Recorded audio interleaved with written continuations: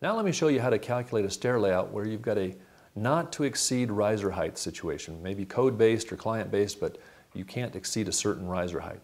Now keep in mind the keystrokes for this example will be exactly the same if you're using our trig model or our desktop model too.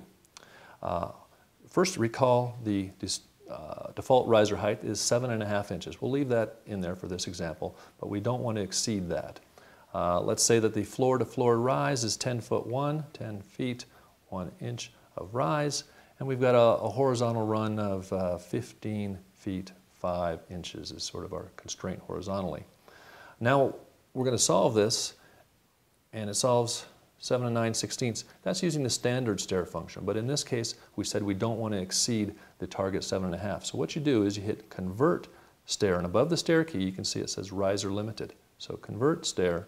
Now it recalculated it, and now the riser heights are going to be 7 1/8 inches only. So now I can proceed through the routine here. There's going to be 17 risers.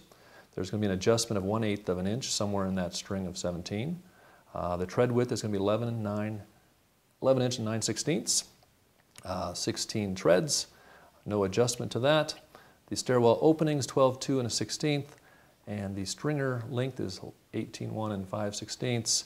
Angle of incline, and then it gives you the total run.